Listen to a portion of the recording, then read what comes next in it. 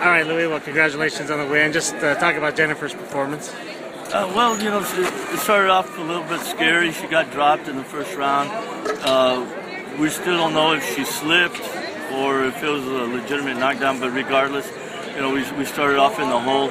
She was able to come back into the corner and get her composure, and she performed pretty well tonight. I don't think it was her best performance. I think she's a little bit off, but you know, I think it's something that we've got to work for. It's a constant. We're constantly working to improve.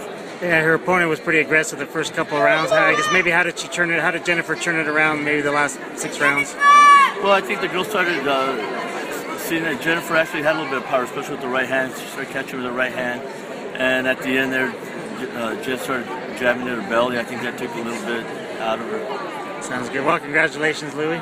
Thanks, Felix.